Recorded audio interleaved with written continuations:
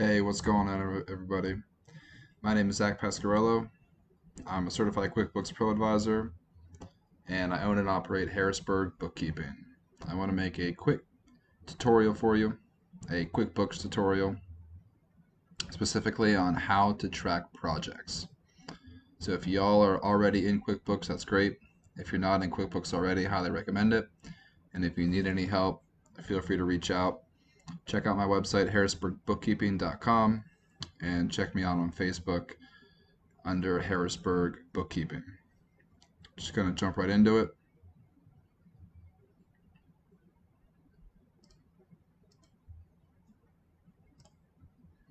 All right, so here I have QuickBooks Online. This is just the sample company. And this is what your QuickBooks Online account should look like. If you don't have one, this is what it will look like when you get one. So if y'all are looking to track your projects, I see this most often with a couple different types of clients. If you sell cars, or if you sell any big inventory items that you are conducting, repairs and maintenance on, or fixing up and to sell it.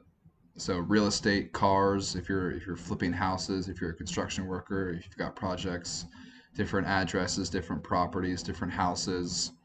Maybe you have one customer and you're completely fixing their entire house, so you want to allocate different projects, basement, first floor, second floor, kitchen, dining room, living room, bedroom 1, bedroom 2, bedroom 3.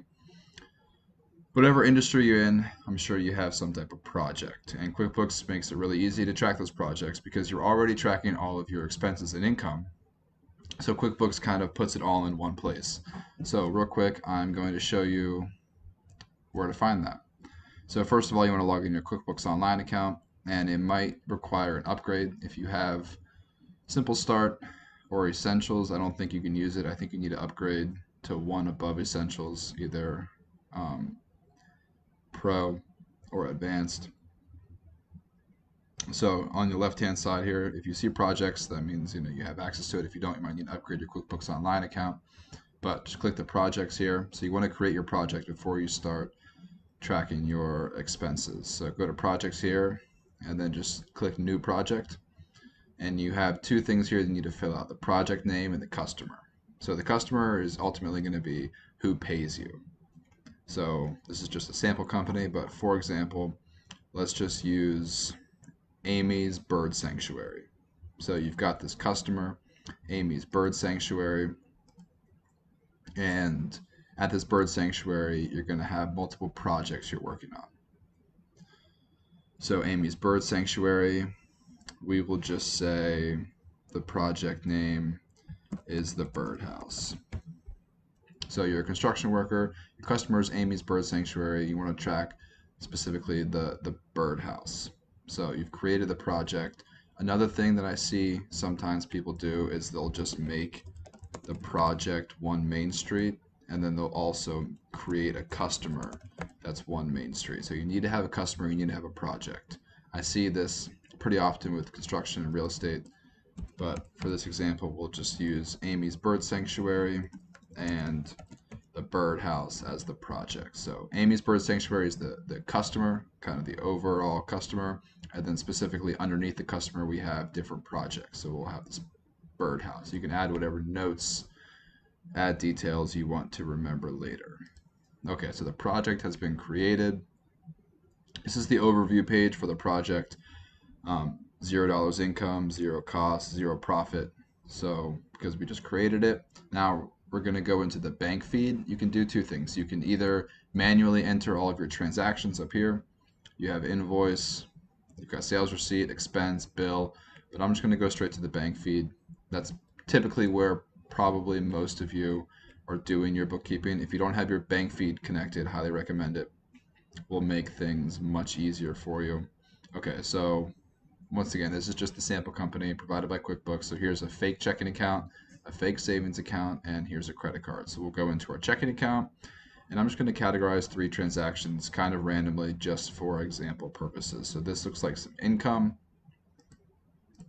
So I mean, I'm sure you know how to categorize transactions. I'm not going to talk about that here. So here for the vendor, the customer, this is where you're going to want to say the customer is, not only is it Amy's Bird Sanctuary, but specifically underneath Amy's Bird Sanctuary is the birdhouse. So it's very important.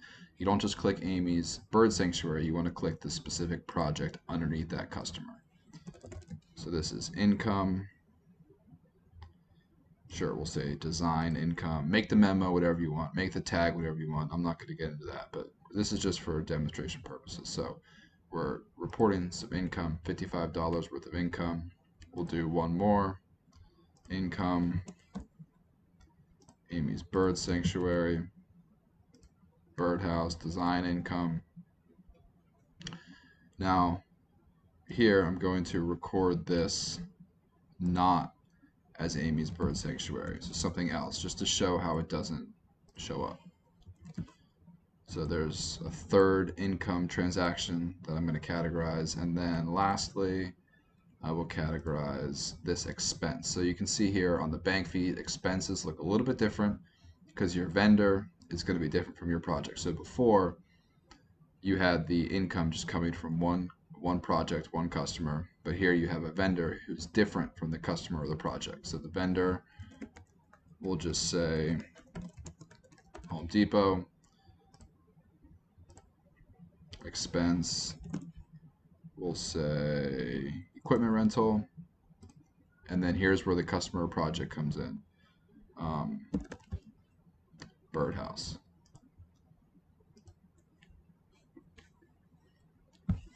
Okay, so obviously you all are using your QuickBooks for tax purposes, right? And then monthly profit and loss, annual profit and loss, balance sheet, total company budgeting. But the cool thing about these projects is that we can look more specifically into individual transactions and individual projects within your company. So not only are we using QuickBooks for tax purposes and for big picture, total company profit and loss, but here we can go to our projects and we can see specifically how are we doing on this project. So before I categorized 4 transactions, but here only 3 of those transactions are showing up. So I categorized design income and the job expenses. So here we can see we've spent we've made $255 and we spent $1,200. QuickBooks gives you the little profit there, or the loss, negative $945. We can go under here and see all the transactions associated with this project. If you're tracking time, employees, 1099 contractors, you can allocate individual employees to this project. And then lastly, pretty cool, under project reports, you can go ahead and see your project profitability.